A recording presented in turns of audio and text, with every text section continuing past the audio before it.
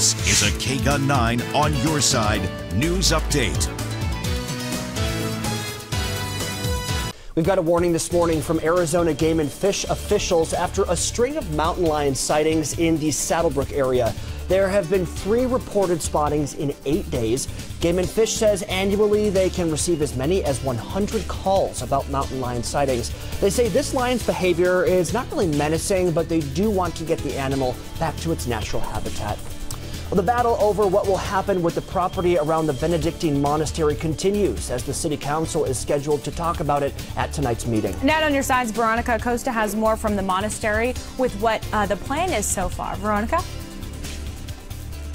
Well, hey, good morning. It's a battle we've heard about for months now, right? Tonight, the city council, they're set to take on the issue of the proposed developments around the Benedictine monastery. Now, last month, the planning commission, they met. They weren't able to decide on the height of some of those proposed apartment complexes around the monastery, and that's exactly what the city council has to tackle tonight.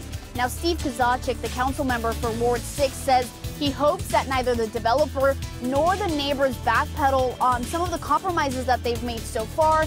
He says he just wants both sides to be happy with the outcome. We have more information on this on our website, KGUN9.com. Reporting from Midtown, Veronica Acosta, KGUN9 On Your Side. Thank you so much, Veronica. Let's head over to April for a look outside. April?